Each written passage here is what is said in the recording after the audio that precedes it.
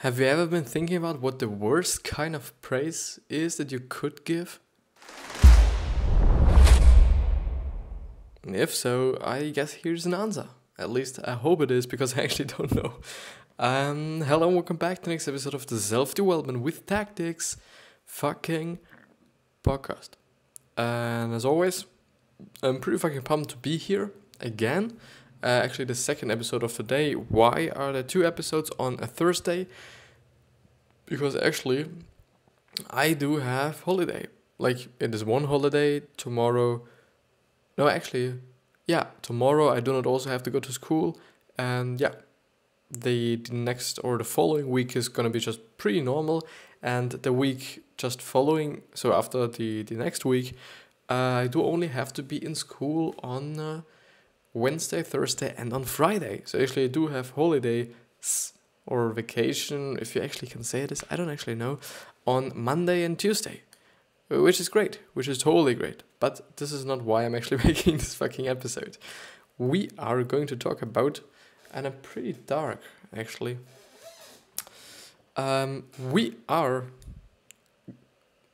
why?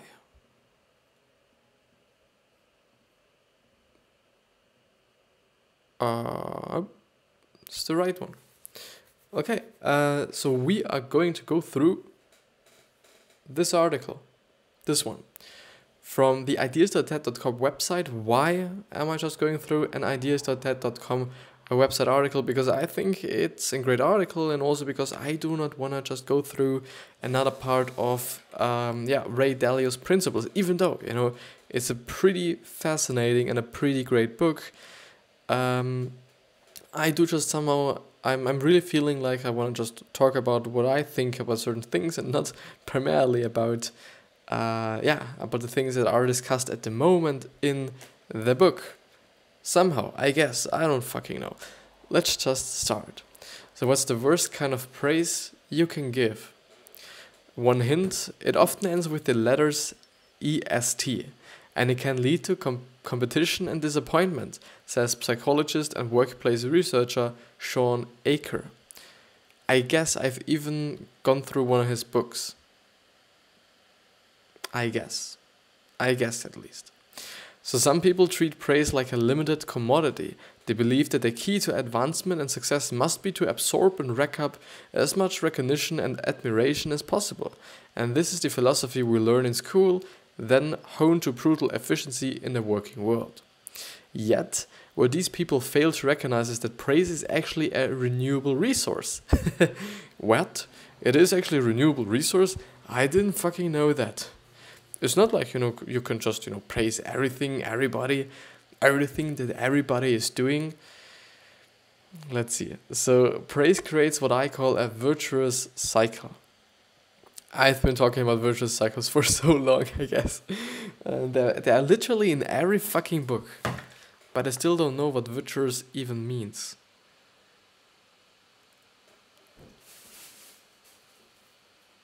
Okay, I still don't know. Because I don't know the fucking German word. Or at least I don't know what I should do with it. So the more you give, the more you enhance your own supply. When done right, praise primes the brain for higher performance, which means that the more we praise, the more success we create. And the more success there are, the more there is to praise. So it's, okay, I understand. Now it's a vicious cycle. It's like it's never ending, but it's not a bad thing. Like, it's a good cycle, which, I think is just the characteristic of a cycle that is not, or circle actually, that it is not ending quite. But yeah. So the research I've been doing over the past 5 years shows that the more you can authentically shine praise on everyone in your ecosystem, the more your potential individually and collectively rises. So the more your potential individually and collectively rises. Oh my fucking god. And I still think that praising people, I'm gonna have to talk about something. And I really think that I do just have to go through How to Win Friends and Influence People from Dale Carnegie on the alanchang.com website, because it's an amazing website.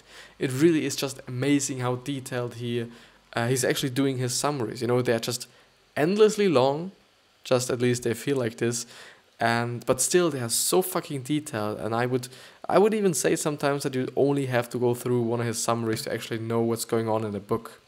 For some it might not be the case, for some it might be, but it always depends on the book. It always depends on the author as well. But he said in his book How to Win Friends and Influence People, which is one of the books that even though, I'm quite often thinking about what books that I really love. And one of the books that I sometimes even forget is How to Win Friends and Influence People. But yeah, so in his book, he actually pointed out that he doesn't understand quite, or it's just funny that a lot of people praise certain things. And these certain things, for example, are every singular fucking step of a baby. No matter what a baby is doing, you're praising it like crazy. And it's, I think, the same thing with children, not only with babies. But the thing is, why does it then stop when we all are adults? Why does it stop when we are in work, when we are in school? Why does it then just stop? Why don't we praise everything our teacher does? Why don't we praise everything that our fucking coworker does? The thing is, I don't know. I really don't. But I quite don't understand it. Like, why? As I'm thinking about it, it doesn't make any fucking sense. Why are we praising every single fucking step a baby is doing, but we are praising quite nothing that just everybody else is doing? Like, really, we are not even praising, like, sometimes we're not even actually praising when somebody's doing something that's so amazingly great. Even though we think, yeah, this is amazingly great, we still are like, okay, yeah, we're still giving a fuck about it, which is just, yeah, bullshit. It's really bullshit. But let's see what he's also saying. I'm now getting pretty blue. Now I'm not blue. Now I'm pretty blue. What the fuck? I'm really fucking blue right now. Does this help? Does this make anything better? Not at all. Well. Yeah, I know I'm not the first to toot praise, which means to hawk, offer to sale, push, floor, advertise. Oh, and how is it pronounced? Tout. Tout. Tout? Never mind, it's T-O-U-T. Praise is benefits. And I'm willing to guess that most people recognize that praise is invaluable. The problem is most of our businesses, schools and relationships isn't just that we fail to praise enough. It's that we have been praising the wrong way. I would go so far as to say that our current model of praise demotivates our teams, exacerbates internal strife in our families, and places a cap on our potential. Well, this sounds pretty promising that he's actually going to tell us what is actually then the best way to praise somebody. To really fucking praise somebody. By telling someone they are better or the best, you are placing a limit on your expectation for what they can achieve. Which makes sense, which basically then means if you're really saying to somebody, you are the best, does this then really mean that this person isn't actually able to get better? Like, I'm just assuming. I'm just, yeah, this is what I somehow hear by him saying that. So by telling someone they are better or the best, you're placing a limit on your expectation for what they can achieve. Yeah, or it's just like, okay, I'm just thinking like you are the best right now, which means that, no matter how good you're gonna get, I'm still gonna say like you're the best, like before. I think, yeah, I guess he's saying that. So the worst piece of praise I've sometimes received after talk is, you were the best speaker today. What's so bad about that? Question mark. First of all, it undercuts all the other speakers. Moreover, it reminds me of the fact that in many other cases, I won't be the best speaker. So now I feel nervous and self-conscious. Instead of enhancing me, this comment unbalances me in the future. Maybe just the speakers, or he is then thinking like, okay, I want to be the best next time as well. And when I'm not, I'm feeling bad about myself because my performance just, went away, or was gone. Yeah, never mind. Never fucking mind. So what are you actually doing here is comparing and not praising, which is actually true. And I just really want to underline once again that you're really then fucking with the other speakers. And so maybe somebody is listening. Maybe some of the other speakers is listening, and maybe you're even the moderator or commentator of the whole show, of the whole kind of seminar, or of the whole event. And if you're really then on stage being to one of the speakers like, okay, you've been the best of them all, or you were the best on here, then what you're saying is pretty much that all the others were shit. And I guess this is not the best thing to do, especially if you are the organizer of the whole thing. Like, the other ones won't come to you again. Like, you're fucking with them. Like, you're just really being not that nice to them. But let's see what to actually do. What you're actually doing here is comparing and not praising. You are attempting to prop people up by kicking others down. Real praise is telling someone your report was amazing, or the comedic timing of your speech was perfect. Not telling them that their report or their speech was better than other person's. Moreover, by telling someone they are better or the best, you're placing an unconscious implicit limit on your expectation for what they can achieve. If we are striving only to be better than someone else, doesn't that set our expectations for ourselves too low? It tells us that as soon as we are just a little bit better than other person, we can stop trying, even if it means stopping short of our potential.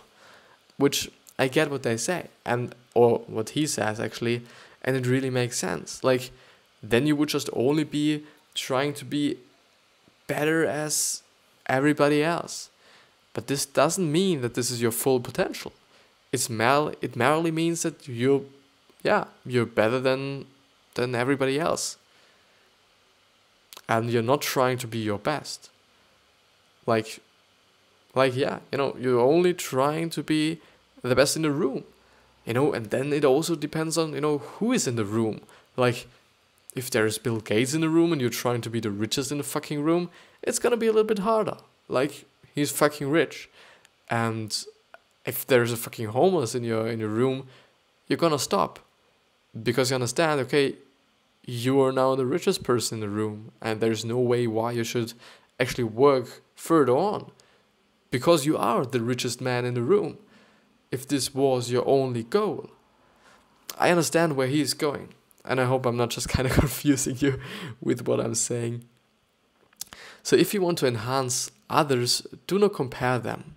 This has been one of the hardest lessons for me to write about, because I thought I was intuitively praising others, including my wife and son. But no matter how good your intentions, if you excitedly say to a child, you were the best one out there, you just taught them that your love and excitement were predicated on their position compared to others.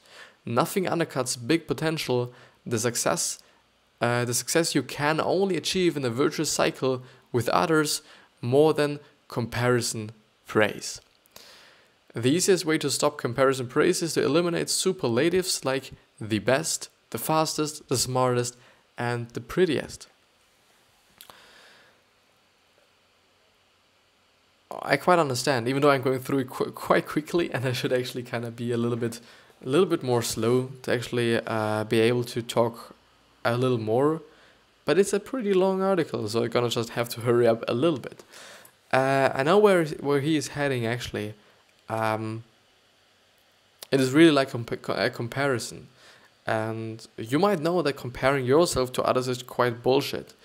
And so I think it's the same thing with actually comparing your child to other people's child. Like, we're still all individuals. We're still all thinking differently. We are still all having a different family and different resources and different abilities and different characteristics and different everything.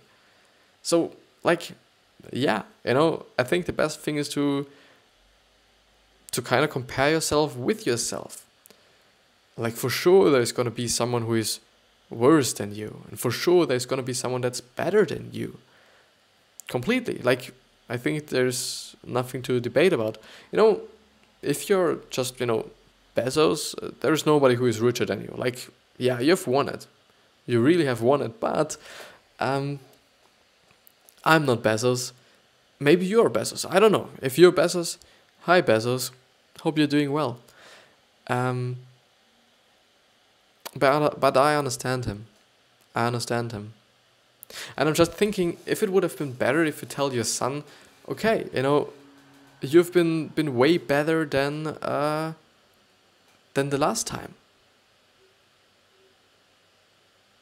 If it is really the truth, and this is what I think is very important, to actually be truthful, not saying something because you want to say something, saying like, okay, you were good because this person was good, and not only because you feel like praising somebody.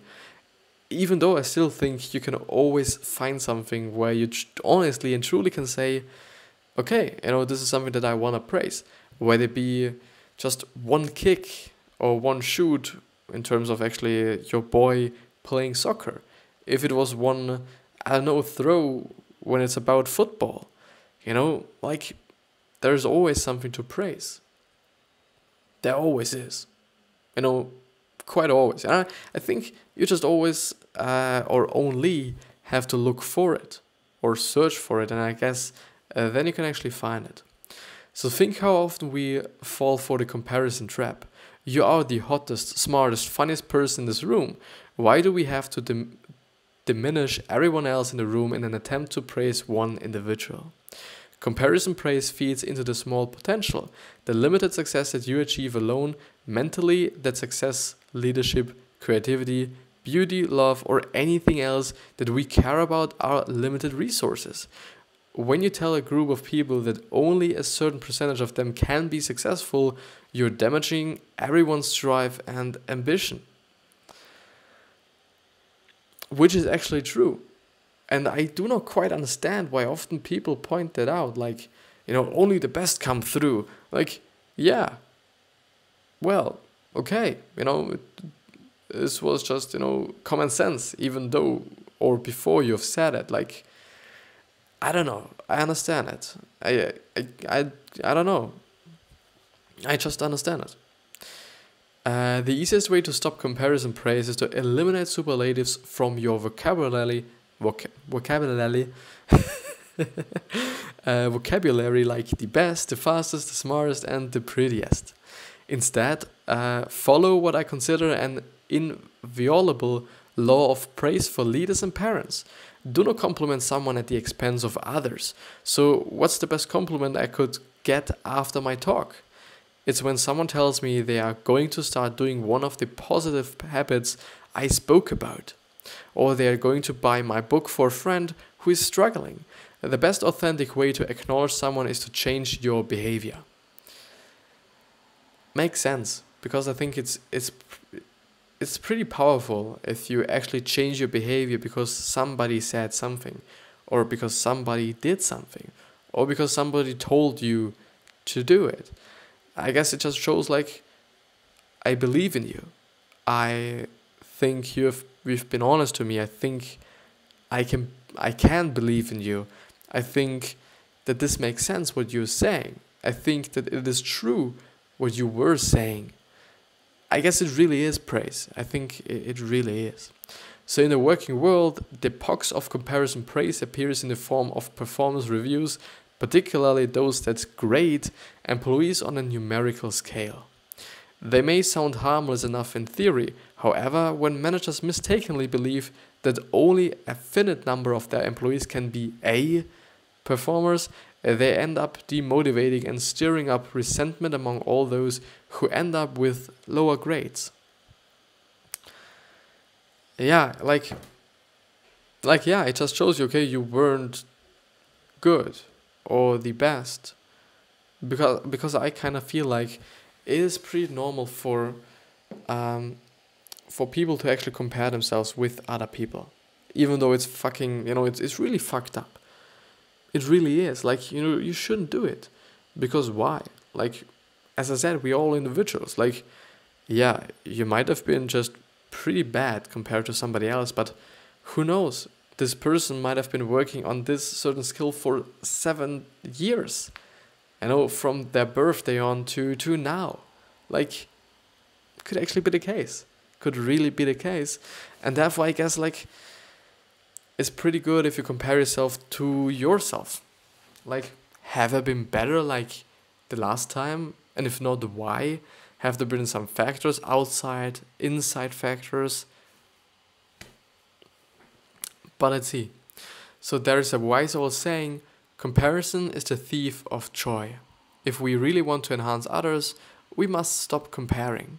In a fascinating article, David Rock from the Neuro Leadership Institute posits a few more reasons why performance reviews should be obsolete or obsolete. I'm sorry. He argues that the numerical rating systems used by many companies don't take into account how work gets done today. Work is happening in teams more than ever, he says, with many people working on multiple teams that are often spread throughout the world. But would people get less praise and less constructive feedback if we were to eliminate performance reviews? Which was actually the thing that I was thinking about. Like, would you actually get any feedback then? Would there be anybody coming up to you like, okay, you have been good today, you have been bad today? But I understand that it is just something really fucked up. If you're getting some performance reviews, because it's the same thing with marks, I guess, because you can just be cheating all day long, all year long, and you still get good marks. And it's just the reason why it doesn't say anything. Like, your marks, I'm always talking about, like, marks often show that you have a lot of time to actually learn. Or that you're pretty much, even not, like, it doesn't even have to say that you're interested in the topic you were good at. Like, maybe it's just been an easy thing for you, just, to look over it one time and, it went great. But it's, I think, tough to say that somebody's smart or somebody is just intelligent or something like this only because the marks someone got were just really fucking good. Like, for sure, there it also comes up to how it was made.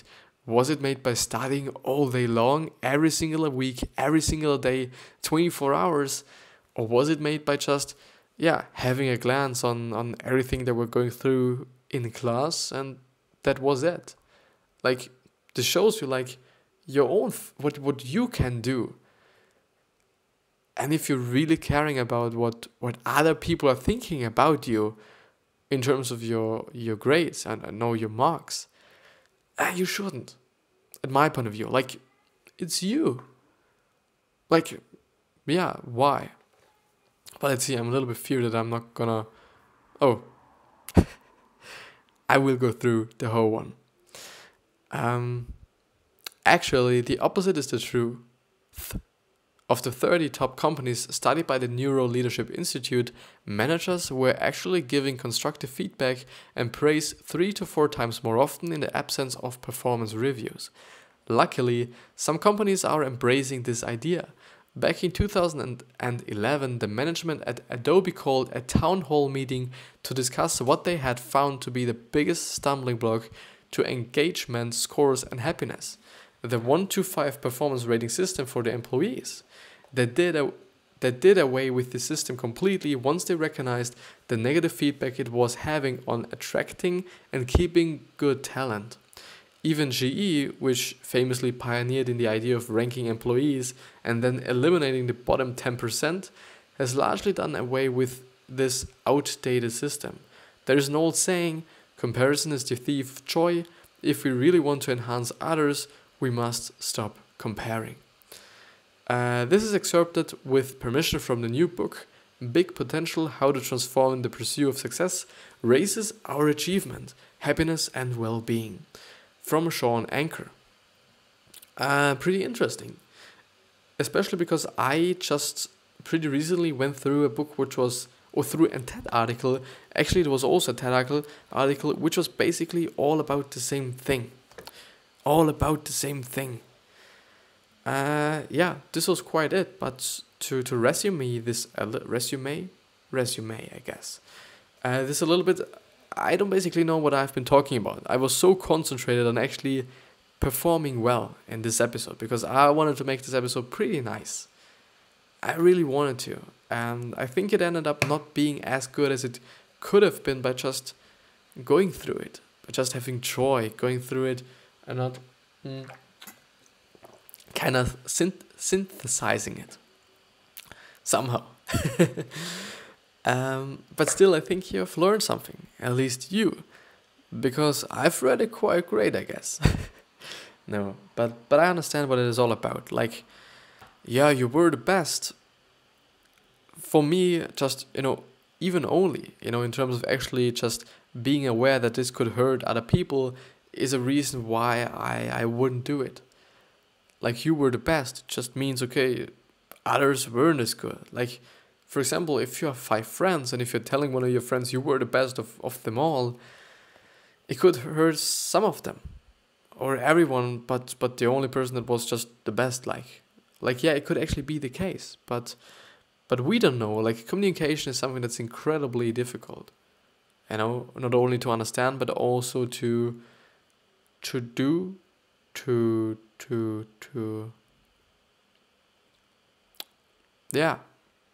Like, communicating is very, very dangerous, very, very complicated, very everything. That's quite bad somehow, because it really is.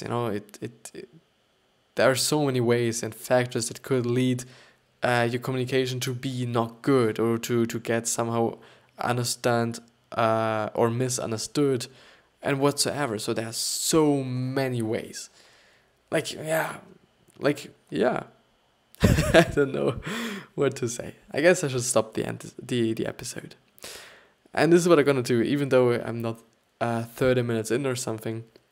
I'm not gonna waste your time with actually somehow just unnecessary talking. But yeah, I hope you still enjoyed the episode. I hope it somehow was great for you at least. But yeah, I wish you the best health, wealth, happiness, and success. And I hope that you're gonna think about how you gonna be remembered. And with that being said, I see you, and I thank you from the bottom of my fucking heart for actually watching and listening. I see you.